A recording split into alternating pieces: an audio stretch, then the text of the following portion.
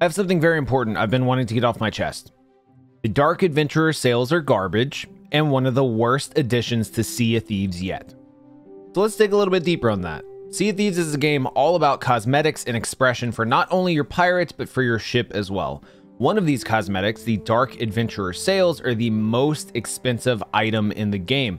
Not only are they priced at 8,268,750 gold, but you must also be a pirate legend to purchase them. Why are they this expensive, you ask? They feature a cutout at the bottom of the sail to increase visibility, which is the exact reason this item was a horrible addition to Sea of Thieves. So let's talk usefulness. Starting with the sloop, these sails aren't a massive benefit. They're okay. But when you get to the brig and the galley, they do offer much more visibility.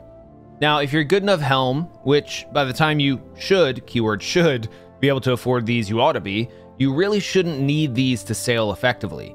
That being said, many players cheese their way to getting these sails through alliance servers, which is just farming gold insanely fast with everyone on the same server.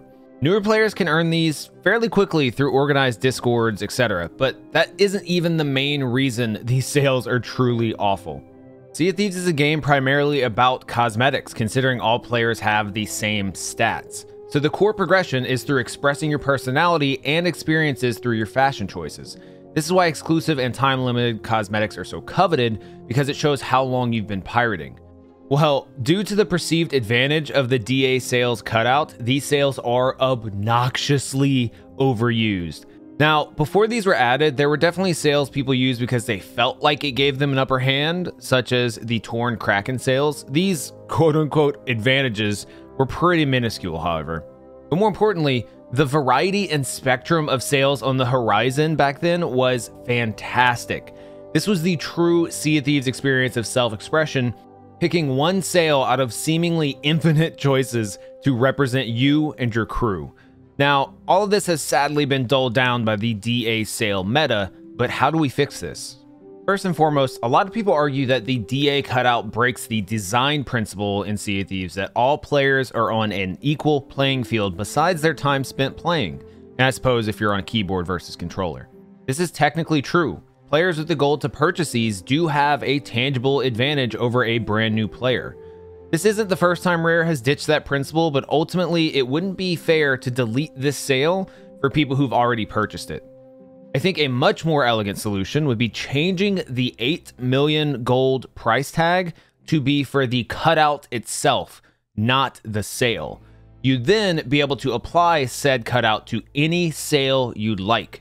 There's literally no downside to this solution, as players who still want to use the DA sail with the cutout can do that.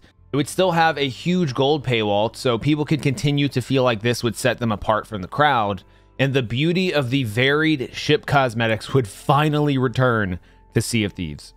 So what do you think? Do you think the Dark Adventurer sails should stay how they are? Should we be paying for the cutout instead of the sail? Or do you think the sail and the cutout should just be removed from the game entirely? Let me know in the comments.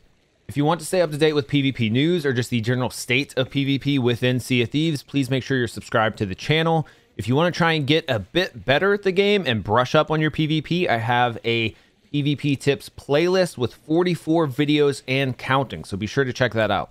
I also give away exclusive in-game items every Wednesday and occasionally have Twitch drops on my stream at twitch.tv/blurbs, where I stream every weekday and most weekends. We also have an incredible Discord community. As always, come hang out with us, talk about games, and find people to play with. But besides that, thank you so much for watching, and I hope you enjoyed the video.